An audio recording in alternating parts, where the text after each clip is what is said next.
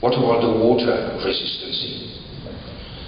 Assuming 2% reagent at 85, after curing it has a 12 compressive strength. Plunge in water during 24 hours, the strength goes down to 8, dried it goes back to 10. We do the same with a material set at 450 degrees C, the strength starts to 32, goes back to 21 in water, and goes down back in after drying to 28 megapascal. The manufacturing of the material is very easy. We start with the extraction of the material, crush, mix, let it store for at least 2 days, 1 or 2 days at room temperature, mold, compress, and let it dry either at 25 to 85 or at higher temperature. Well, this technology is capable of being the material for housings. The only question, and there is one question, does Africa has the geopolymer reactions at its disposal? Do we have NaOH, KOH and soluble silicates available and at low cost, even if we are only using small amounts? And the answer is yes. Because Mother Nature has provided us with a lot of possibilities in producing this chemical very simply. In fact, this is the oldest chemical reaction that we find in archaeology. It is the oldest chemical reaction invented by mankind. It is the mix of sodium carbonate with lime that produces sodium hydroxide and calcium carbonate. We start with a salt that is called natron. We add lime, and we have different chemical possibilities depending on the salt that we have at our disposal. Either sodium carbonate, potassium carbonate, or sodium sulfate. They will end up either with sodium or potassium and the production of calcite or gypsum. So there is a multitude of chemical reactions that can be used in order to get the reaction to start. And it happens that we have these salts at our disposal in millions of tons. And here we have the country seen from the satellite, and we'll focus on a place that is called Lake Natron. It is called Lake Natron because it is full of sodium carbonate. This is a famous lake in Africa, at the border of Kenya and Tanzania, where the famous flamingos, pink flamingos, are breeding.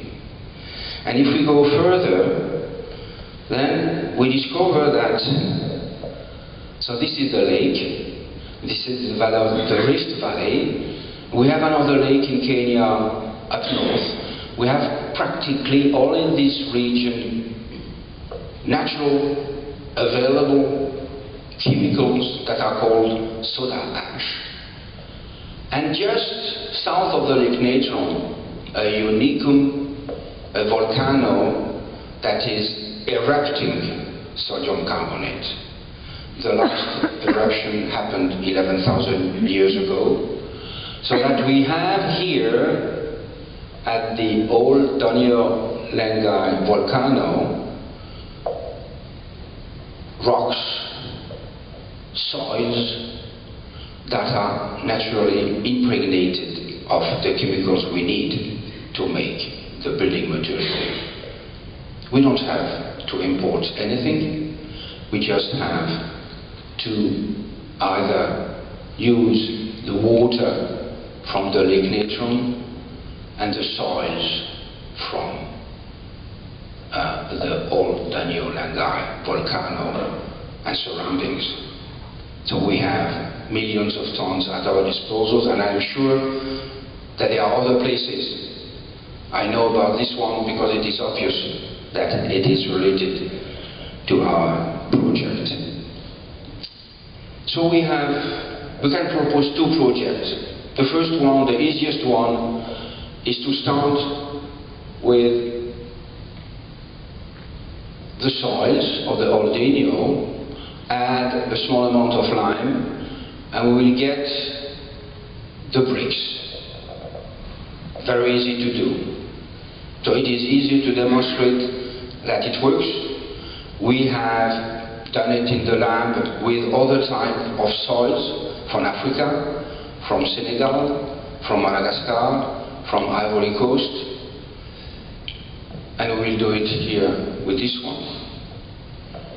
Or we can have a more ambitious plan afterwards, a second stage. It happens that in all soils that contains this type of salts, alkali, carbonates, and so forth, there are plants that like to grow in these soils. And these plants are known from archaeology, from antiquity. And this technology of having alkali plants used in order to produce chemicals and chemistry was the basic of the European industry during the Middle Age and practically until the 19th century.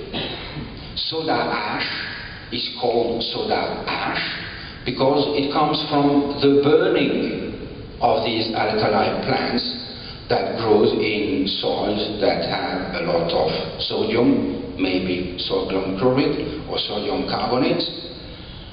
And it is soda ash. We will have kali ash, pot ash, potassium ash. We are always relating to the ash of a plant that grows very friendly in this environment. And it happens also that these plants may be comestible. So we have agriculture, we burn, we produce energy, we get the chemistry, we make the bricks, and if you want high performance brick, you take the energy, but if you want energy as an energy, you use it. This is what is done in India with rice hulls. They are burning the waste of rice. This is the hard rice hulls, but instead of providing alkali, we get a very reactive silicate. The rice, the ashes from the rice hulls contains more than 80% of a super reactive silicate that can be also added to our system in order to improve and to manufacture very efficient material. So this is the end of my presentation. Thank you very much.